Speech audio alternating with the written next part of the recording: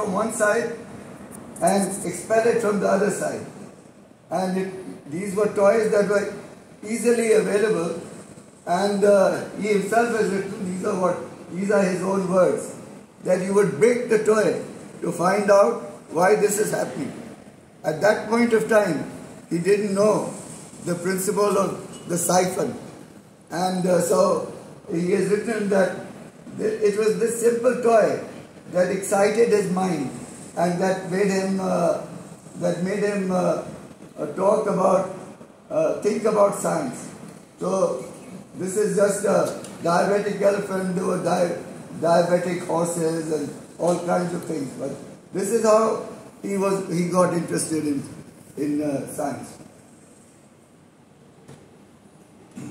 So normally one acquires the religion of one's birth. But if you are a man of conviction and you are convinced that there is another way in which you can do greater service, you will do it. So he was born, of course, a Hindu, but at the age of 9, he took to Sikhism. And when he went to college in Lahore, he was greatly influenced by the Brahmo Samaj. And then he became a Brahmo Samaji. Towards the end of his life, he again took to Sikhism. And he has written one of the first, as I will show you, the first treatise on how to manage Gurdwaras. Next please. Next please. So he was a professor of chemistry, but he put all his knowledge he applied his knowledge. He of course started a workshop attached to the Punjab Science Institute in 1888 and was able to get lathes and other instruments from the railways when they were not in good condition, but he would get them and use them. And in this case, he did two things. For schools and colleges in the Punjab, they started making glass scientific equipment, pipettes, small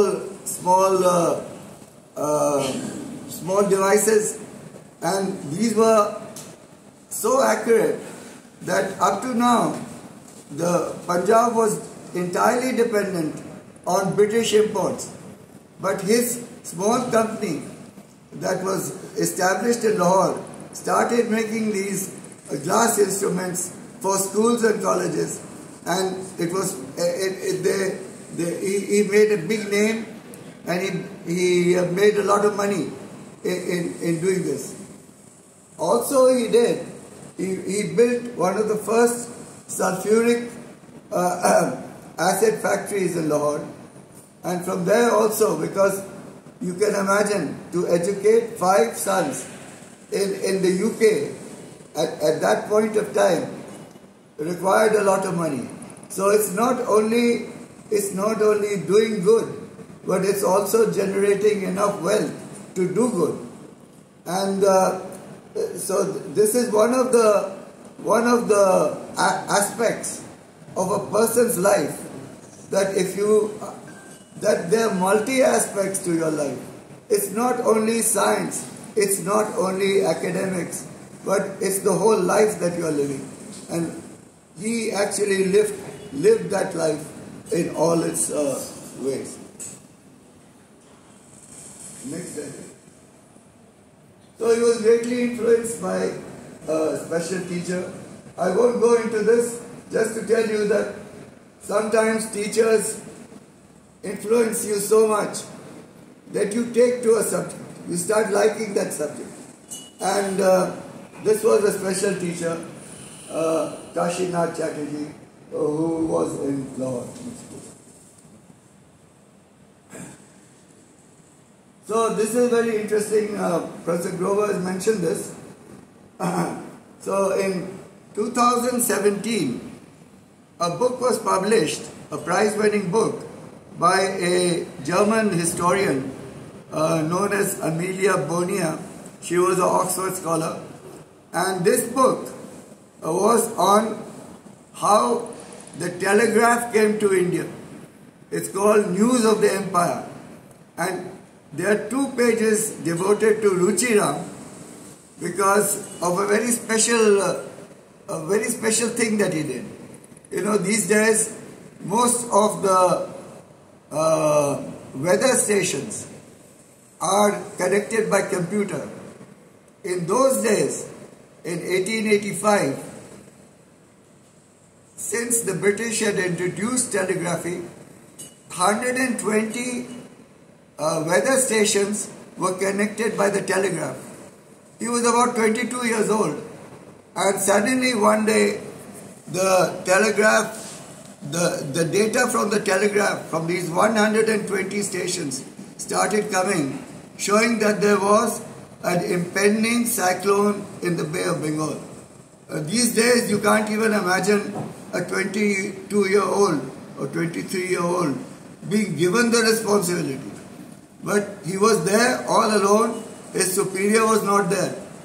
On the basis of the data that he got, he himself issued a warning to all the neighboring places that a very high-powered cyclone is coming. And it caused a lot of destruction, but because of his timely caution, this ultimate calamity was saved. And this book takes the fact that Ruchi was one of the first, basically, to apply the data from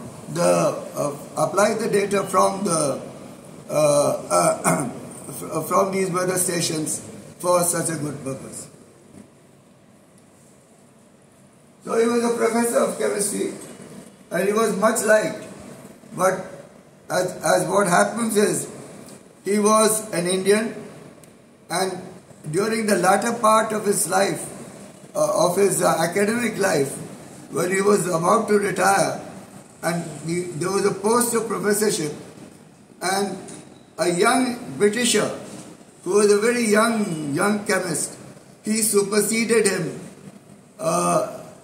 This old Professor Ruchi he superseded him, and Ruchi was absolutely devastated that such a young person should supersede him, and so he gave up teaching at that point of time. But as you'll see, that was really very interesting, because next please. Okay, I'll tell you what happened, but let me tell you what he is very well known for. So he used to charge 1 anna for his lectures. So you may say, why charge anything, for a popular lecture? But this was part of the principles that he had, and he talked about a variety of subjects that people, the common man, were not really aware. For instance, elements of weather, soap making. The water Lahoris drank before 1880. This is very interesting. Before 1880, Lahoris drank water like any other city. But in 1880, Lahore got a pipe system of water. And as is usually the case with us, the local people in Lahore distrusted this water. They didn't want to drink from piped water. So what he would do, whenever he went to the bazaar, he would make a point to drink that water from the pipe. And people would, shun him. And he would say, this water is better than the water that you are drinking. So this talk is basically on the advantages of, that if there's modern technology and you're convinced that it's good, then it's your duty to convince others. So this was one of the points that, pure and impure air, electricity in the service of man, electroplating, glass making. How does the telegraph speak? The Punjab minister, many, many. And usually, even at 1 anna per ticket, a number of people used to come. And this is one of the abiding legacies of a man who did so many things. So as I was saying, he wrote a number of books. This book, I have this Awakening of Asia. I don't know whether I have a copy in Punjab University or not. This is very interesting. So it's not only he was a chemist. This book basically talks about economics. It talks about a German economy, the German bank, the Deutsche Bank, and how the Deutsche Bank gave lot of money for building a train line right from Europe across Asia into India and other parts. So there's always an economic aspect, and he was very interested in the economic aspect. And this book basically examines the economic aspects and the commercial aspects of this kind of activity. Next, please. So this is basically his class notes on organic chemistry. As you can see, it's rupees 1, 2 paisa, and it was published in 1914. I still have a copy of this, but this used to be quite prevalent at that point of time. So he was, during Lala Lajpat's life, he wrote a foreword. Ruchi Ram, this is it. Next please. So as I said, he was very interested in anything new. If he felt that it was worth doing, he would do it. So many people are very reticent. They don't like doing things new. But he became a Brahmo Samaji. There were a lot of liberal-minded people in Lahore at that time who were Brahmo Samaji. He became a Brahmo Samaji. And he's written a number of books on what they did, what the philosophy was. And so this is another history of the Brahmo Samaji. So he wrote to the British Cabinet Mission, Ruchi Ram Sahni. So you can see the chapters. This was done in 1946. They are about to go. So these are the contents. As you can see, this is not an ordinary man. But it's not only chemistry, he did everything. So this is what I was telling you about. Struggle for reform in 6 shrines. This is the first systematic analysis of how 6 shrines can be managed. And this is a big thing. This was published in Amritsar. This is a really, I've read it. It's the first book on the management of Gurdwaras. Next please. So, coming to his science, as I said, when he was superseded by a young Britisher, he left government college and decided to go to Germany. He went to Germany in August 1914, and as you know, in August 1914, the First World War was breaking through. So he went to Heidelberg, talked to the professor there. The professor there said, run away from Germany, don't stay here. I have a friend, Rutherford, he's in Manchester. It's safer for you to go to Rutherford in England than to stay here in Germany. Overnight, Ruchi Ram left Heidelberg and moved to Manchester. Manchester in 1914, as you will see just now, was like the cradle of physics,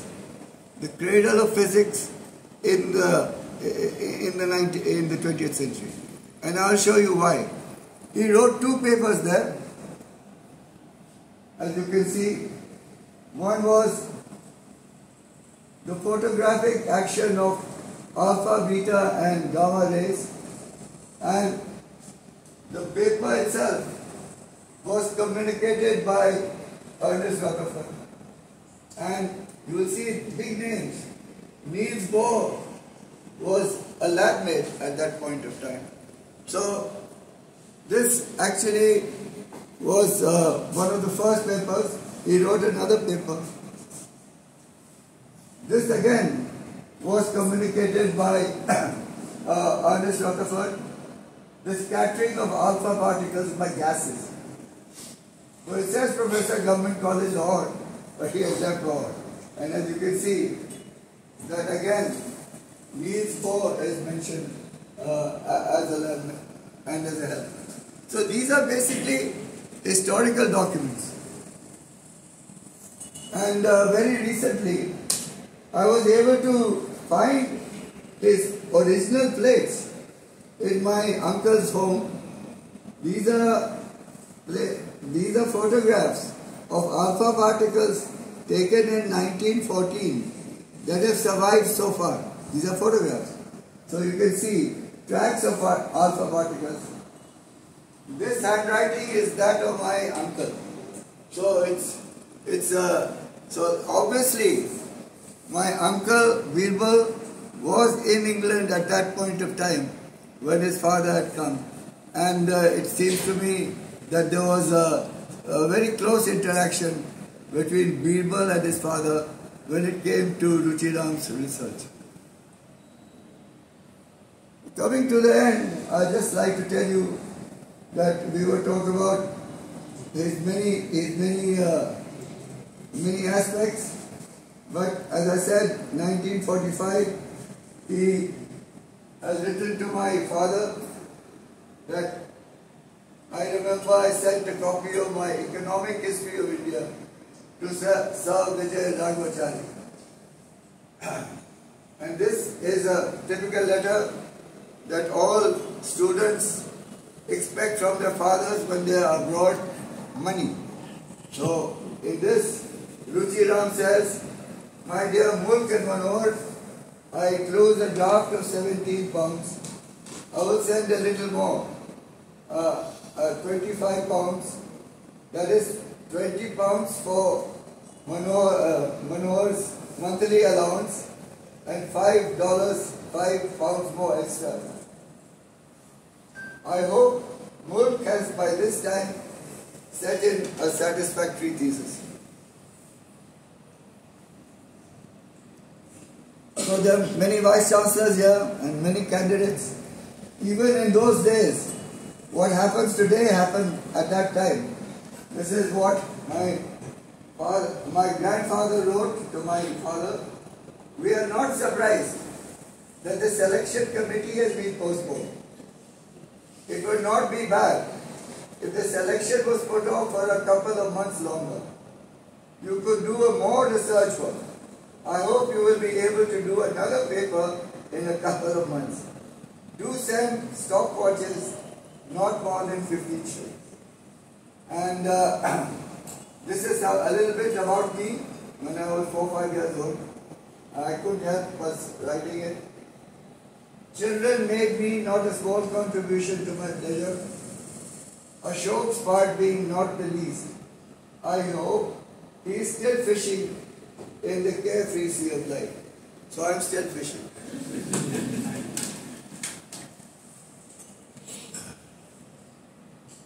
So he went to Heidelberg. I've already told you, Fayance was a great physicist.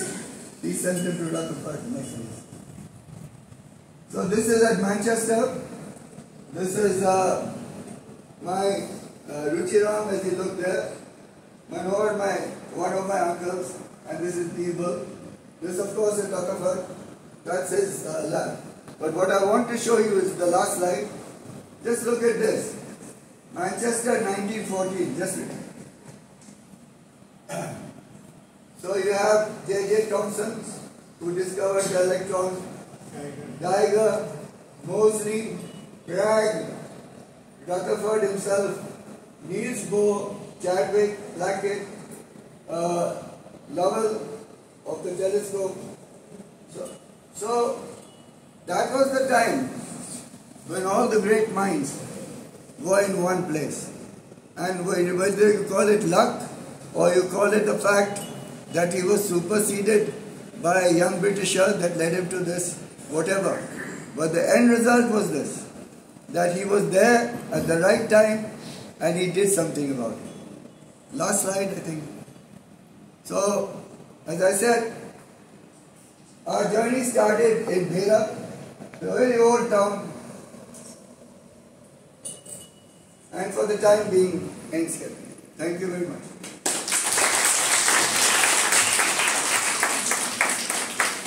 I made a start with the honor school system that is practiced in Punjab University. But today, proposal for that was not written by someone from this young person who superseded Ruchi, Mr. Williston. He wrote the proposal for intercollegiate honor school system, which was adopted by the Punjab University in the year 1990. So, things happen, good, bad. Thank you. If there are any questions, I can take them, please.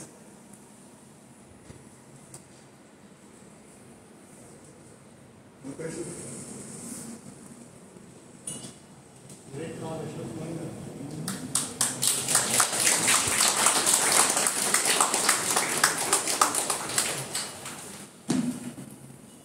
Thank you, sir. Now I would like to request Professor Kashmir Singh for